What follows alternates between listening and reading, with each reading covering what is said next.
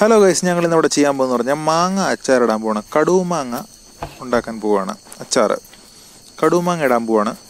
അപ്പം നമ്മൾ അതിന് വേണ്ടി എടുത്തിരിക്കുന്നത് 2 മാങ്ങയാണ് എടുത്തിരിക്കുന്നത്. ഒരെണ്ണം ഒരല്പം പഴുത്തിട്ടുണ്ട്, ഒരെണ്ണം തീരെ പൊട്ട് മാങ്ങയാണ്, വിളയാത്തൊരു മാങ്ങയാണ് എടുത്തിരിക്കുന്നത്. അപ്പോൾ നമുക്കിതിനെ കീറിയിട്ട് അതിലെ മാങ്ങാണ്ടിയൊക്കെ എടുത്ത് കളഞ്ഞ് നല്ല വൃത്തിയായിട്ട് ചെറിയ ചെറിയ പീസുകളായിട്ട് ഒന്ന് അരിഞ്ഞെടുക്കാം. ഒരുപാടങ്ങ് കനം കുറഞ്ഞ് തീരെ പീസുകളായി പോകരുത്. അപ്പോഴാണെന്നുണ്ടെങ്കിൽ വേകുന്ന കൂടുതൽ അടുപ്പിരുന്ന് വെന്തങ്ങ് അളിഞ്ഞു പോകും. അതിനുള്ളൊരു ഇതുണ്ടാവാതെ ഇച്ചിരി കനത്തേൽ അരിഞ്ഞ് ഇടുക. എന്നാൽ മാത്രമേ ഇത് ഒരുപാട് വെന്തം പോകരുത്, ആ ഒരു പാകത്തിൽ കിടക്കണം. അപ്പോൾ അതുപോലെ നമ്മൾ അരിഞ്ഞിടുക. ഒരെണ്ണം ഒരല്പം പഴുത്ത മാങ്ങയത് കുഴപ്പമില്ലത്, പക്ഷേ ഒരുപാടങ്ങ് ചൂടാകാതിരുന്നാൽ മതി, കുഴപ്പമില്ല. അപ്പം നമ്മൾ മാങ്ങ ഏകദേശമൊക്കെ അരിഞ്ഞ് റെഡിയാക്കിയിട്ടുണ്ട്. നമ്മളതിലേക്ക് ഒരു ശകലം കല്ലുപ്പ് ഇട്ടിട്ടുണ്ട്. അതിലേക്ക് ആവശ്യത്തിന് കല്ലുപ്പ് ഇട്ടിട്ടുണ്ട്. നമ്മൾ സാധാരണ കല്ലുപ്പാണ് ഉപയോഗിക്കുന്നത്, അതുകൊണ്ട് കല്ലുപ്പ് ഇട്ടിട്ടുണ്ട്. നമ്മളിപ്പോൾ ഇതിലേക്ക് എടുത്തിരിക്കുന്ന സാധനം എന്ന് പറഞ്ഞാൽ കുറച്ച് വെളുത്തുള്ളി എടുത്തിട്ടുണ്ട്. ഞാൻ ഒരു കുടം വെളുത്തുള്ളിയാണ് എടുത്തിരിക്കുന്നത്. ഒരല്പം ഇഞ്ചി എടുത്തിട്ടുണ്ട്. അതേപോലെ കുറച്ച് കറിവേപ്പില എടുത്തിട്ടുണ്ട്.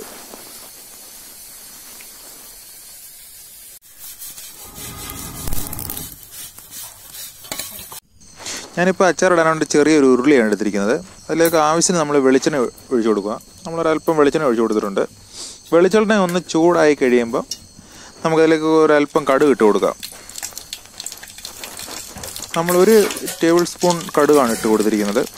കടുക് നന്നായിട്ടൊന്ന് മൂത്ത് പൊട്ടി വന്നിട്ടുണ്ട് ഇപ്പോൾ ഏകദേശം. അപ്പോൾ നമ്മൾ കുറച്ച് വെളുത്തുള്ളിയും എടുത്തിട്ടുണ്ട്. നമ്മൾ എടുത്ത് വെച്ചിരുന്ന വെളുത്തുള്ളിയും കൂടെ ഇട്ട് കൊടുത്തിട്ടുണ്ട്. വെളുത്തുള്ളി നമ്മൾ ഒരു കഷ്ണം രണ്ടായിട്ട് അരിഞ്ഞ് വേദമാണ് ഇട്ടിരിക്കുന്നത്. അപ്പോൾ വെളുത്തുള്ളിയും കൂടെ നമ്മൾ അതിലേക്ക് ഇട്ട് കൊടുത്തിട്ടുണ്ട്. ഇനിയിപ്പോൾ വെളുത്തുള്ളി ഒന്ന് നന്നായിട്ട് മൂക്കണമെന്ന്, ഏകദേശം മൂത്ത് വരുന്നുണ്ട്, കളറൊക്കെ ഒന്ന് ചേഞ്ചായി വന്നിട്ടുണ്ട്. നമുക്കിനിയിപ്പോൾ ഇഞ്ചിയും കൂടെ ഇട്ട് കൊടുക്കുക. അരിഞ്ഞ് വെച്ചിരുന്ന ഇഞ്ചിയും ഇട്ട് കൊടുക്കുക. നമ്മൾ കുറച്ച് ഇഞ്ചി എടുത്തിട്ടുള്ളൂ, ആവശ്യത്തിന് വേണ്ടി മാത്രം. ഇഞ്ചിയും കൂടെ അതിനകത്തേക്ക് ഇട്ട് കൊടുക്കുക. ഇനിയിപ്പോൾ നമുക്ക് ഒന്ന് ഇളക്കി കൊടുത്തിട്ട് കറിവേപ്പിലയും കൂടെ ഇനി നമുക്ക് ഇതിനകത്തിലോട്ട് ആഡ് ചെയ്ത് കൊടുക്കേണ്ടതായിട്ടുണ്ട്. ഒന്ന് മൂത്ത് കഴിയുമ്പോഴത്തേന് ഏകദേശം മൂത്തിട്ടുണ്ട്. ഇനിയിപ്പോൾ കറിവേപ്പിലയും കൂടെ നമുക്ക് ഇട്ട് കൊടുക്കുക. അപ്പോൾ നമ്മൾ കറിവേപ്പിലയും കൂടെ ഇട്ട് കൊടുത്തിട്ടുണ്ട്. ഇതെല്ലാം കൂടെ കിടന്ന് ഇനിയിപ്പോൾ ഒന്ന് മൂക്കണം.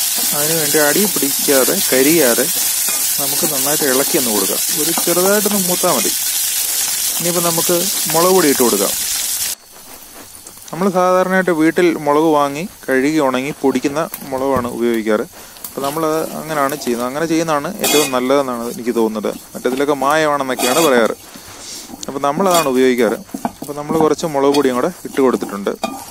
അപ്പം നമ്മൾ എണ്ണയിലോട്ട് തന്നെ ഇട്ട് കൊടുത്തത്. കുറച്ച് മഞ്ഞപ്പൊടിയും കൂടെ ഇട്ട് കൊടുത്തിട്ടുണ്ട് ഇതിൻ്റെ കൂടെ. ഈ എണ്ണയിലോട്ട് ഇടുന്നതിൻ്റെ ഒരു ഗുണമെന്ന് പറഞ്ഞു കഴിഞ്ഞാൽ പെട്ടെന്ന് കരിഞ്ഞ് അടി പിടിക്കുകയില്ല. അതിനാണ് എണ്ണയിലോട്ട് ഇടുന്നത്. നമ്മൾ കുറച്ച് വെള്ളം കൂടി ഇനിയിപ്പോൾ ഒഴിച്ച് കൊടുത്തിട്ടുണ്ട് അതിനകത്ത്. ഏകദേശം മുളക് പൊടിയെല്ലാം നല്ലോണം മൂത്തിട്ട് നമ്മൾ വെള്ളം കൂടെ ഒഴിച്ച് കൊടുത്ത് ഒരു കുറുകുറാന്നിരിക്കത്തക്ക രീതി, ഒരുപാട് വെള്ളം വേണ്ട, ആവശ്യത്തിന് വെള്ളം ഒഴിച്ചു കൊടുത്തിട്ടുണ്ട്.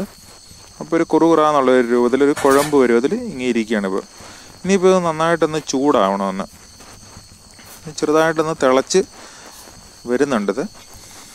ഏകദേശം തിളച്ചിട്ടുണ്ടത്. അടി പിടിക്കാനായി ചെറുതായിട്ട് നമുക്ക് ഇടയ്ക്കിടയ്ക്ക് ഇളക്കി കൊടുക്കാം. ഏകദേശം നന്നായിട്ട് ഒന്ന് വെള്ളം ഒന്ന് വലിഞ്ഞ് കുറുകുറാന്നായിട്ടുണ്ട്. ഇനിയിപ്പോൾ നമുക്ക് എടുത്ത് വെച്ചിരിക്കുന്ന മാങ്ങ ഇട്ട് കൊടുക്കുക.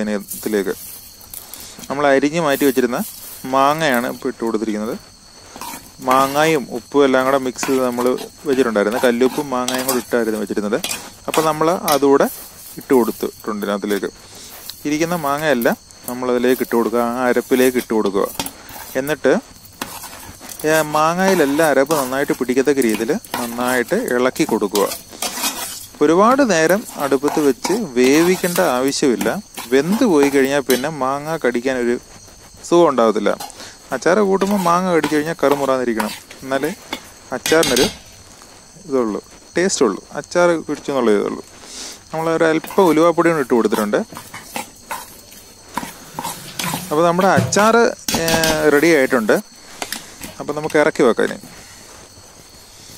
അപ്പം നമ്മുടെ കടുമാങ്ങ അച്ചാർ റെഡി ആയിട്ടുണ്ട്. ഒരുപാടിരുന്ന് വെന്ത് അളിഞ്ഞു പോകേണ്ട ആവശ്യമില്ല, വെന്ത് അങ്ങ് ഇതാവേണ്ട ആവശ്യമില്ല. അപ്പം നമ്മുടെ കടുമാങ്ങ അച്ചാർ റെഡി ആയിട്ടുണ്ട്. അപ്പം ഇതാണ് നമ്മുടെ കടുമാങ്ങ അച്ചാർ. ഞങ്ങളുടെ രീതിയിൽ ഞങ്ങളിടുന്ന കടുമാങ്ങ അച്ചാർ ഇതാണ്. അപ്പം നമ്മുടെ ഈ വീഡിയോ കാണുന്നവരുടെ പ്രത്യേകം ശ്രദ്ധിക്കുക. നമ്മുടെ ചാനൽ ഇതുവരെ സബ്സ്ക്രൈബ് ചെയ്തിട്ടില്ലാത്തവർ ഈ വീഡിയോ കാണുമ്പോൾ ഉടനെ ആദ്യമേ സബ്സ്ക്രൈബ് ചെയ്യുക, എന്നിട്ട് ലൈക്ക് ചെയ്യുക, കമൻറ്റുകൾ ഇടാൻ താല്പര്യമുണ്ടെങ്കിൽ കമൻറ്റുകൾ ഇടുക. മറ്റാളുകൾക്ക് കാണാൻ വേണ്ടി നിങ്ങളിത് മാക്സിമം ഷെയർ ചെയ്ത് കൊടുക്കുക.